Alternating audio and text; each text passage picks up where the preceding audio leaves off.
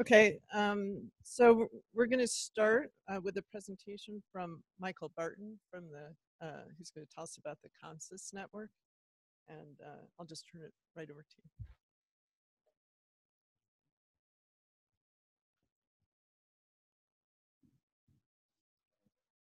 Figure out how to put it on here. This was a forward effect.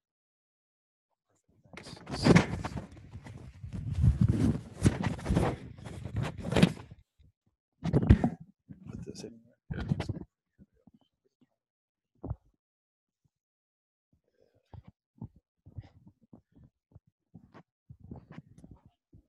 Any color will work? Yeah, let's try that. I'm actually pretty loud, but it doesn't work for webinars if there's no no microphone. It's really wonderful to be opening this meeting this morning. I'm the director of another organization called ComSysNet. It's a network for computational modeling and social and ecological sciences. One thing I want to do is thank Jai and Greg for inviting us to co-sponsor this unique and interesting meeting today. It's a real honor to be here for us, and also very exciting to be able to have this opportunity to share ideas and strategies, and hopefully we'll continue a set of collaborations that we've had over the last several years. ComSysNet is an organization that in a number of ways is somewhat parallel to systems in the kind of things that we do and the kind of resources we have, but the focus is on social and ecological sciences rather than earth sciences. So it's very complementary in many respects to systems. We're an international scientific network like systems with close to almost 2,000 members, of which, of course, there's only a much smaller number of really active full members, but coming from all over the world. We have a number of resources available for modeling sciences, including we have a model library where we have over 400 models of social and ecological systems published. You can go there, like UCAMA systems, download models this is one that focuses on hydrology and the social side of water resources.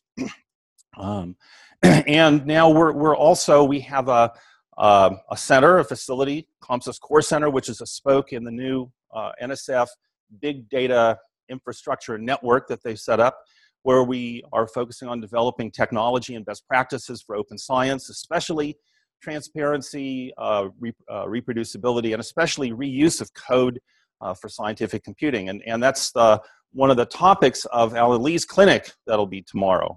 And we have a couple of other clinics here. Tatiana Filatova is doing one on agent-based modeling, and there's some other clinics coming up. So since I get to start, I just want to welcome everybody to this truly interdisciplinary meeting of modeling scientists. And I want to start by saying we need this dynamic duo of modeling Earth and human systems today more than ever before in human history. Up until even a few centuries ago, I mean, I'm a historical scientist like most of you, look at the past. And so a few centuries is a really short time for me. Up till a few centuries ago, people lived in small communities. Any of us, if we lived in one of those communities, could observe the social and natural phenomena around us.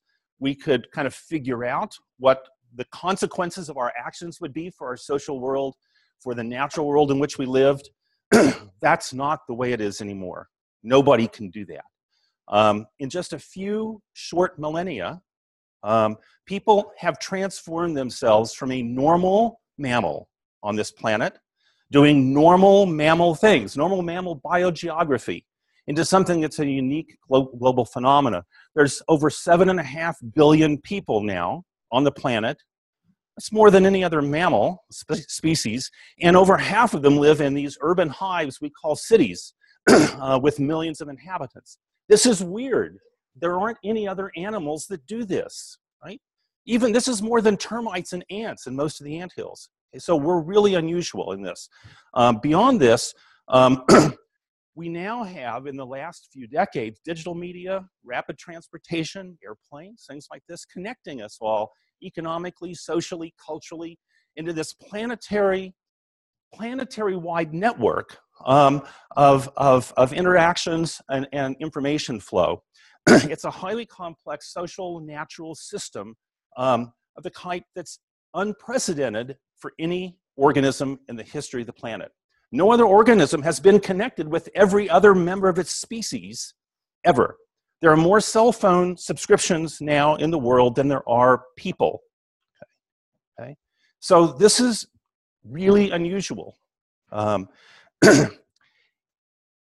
We live in a world that is so complicated now, that's so different from the one that humans lived in for most of our past, that it exceeds our abilities, our very powerful innate abilities, to think about pardon me, complex social and natural dynamics and anticipate the consequences of our decision making. Okay, we can't really do that reliably anymore. Whoops, darn. Can someone start this again if I can't do it, or maybe I can do it? All right, thanks. On top of it, humans are now a major driver of Earth systems, which is of importance to people here at Systems. Over half of the world's terrestrial surface is in pasture and cropland. Over half of the world's forests have been cleared.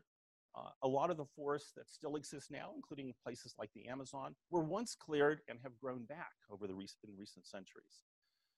Our coastlines are heavily engineered, and this includes not just general coastlines, but the effects on deltas and lakes, things like this. Am I having trouble with the mic? Is it not working? Oh, thank you. I do need this.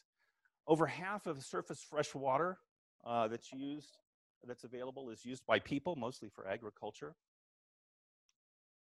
More nitrogen is cycled by anthropogenic processes than natural processes today. More terrestrial sediment is transported by anthropogenic processes than natural processes today.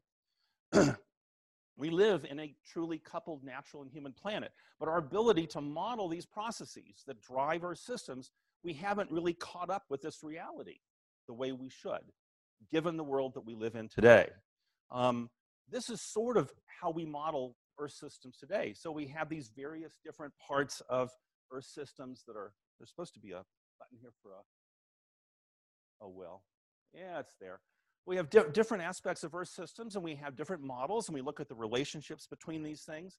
And then there are some human system models that kind of sit over here, and sometimes some of the information from Earth systems gets picked up and brought over and put in some of the human system models, and some of the information from human system models gets picked up and put in as parameters to Earth system models, right?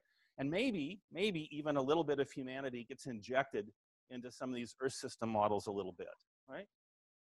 That's the way things work today. But this is more like how the Earth system works. This is just one little piece of it, right? There is no separate biophysical and human systems. They're all part of the same set of interactions, even in a very small area like this one here.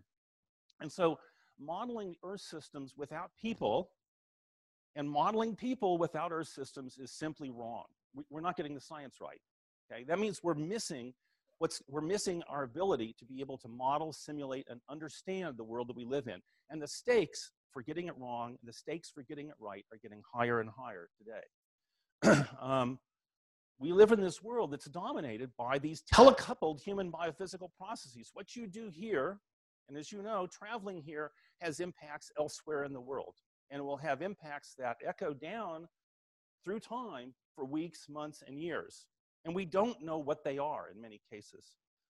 We cannot depend any longer on intuition, right, and simple statistics to try and plot out the future of ourselves at local, regional, and planetary scales. We need a new kind of data-driven modeling science to help us manage the planet that we have inherited. We've inherited a planet that we have to become planetary managers of this world, whether we want to or not. We're stuck with that reality. We need something that looks more like this than the other picture I showed you, where you have these complex interactions between people and biophysical processes that are ongoing constantly. 6 years ago, Jai and I began talking about the need for integrative modeling of human and Earth systems. How do we do this? This has led to a series of collaborations over the years that I think have been really fruitful.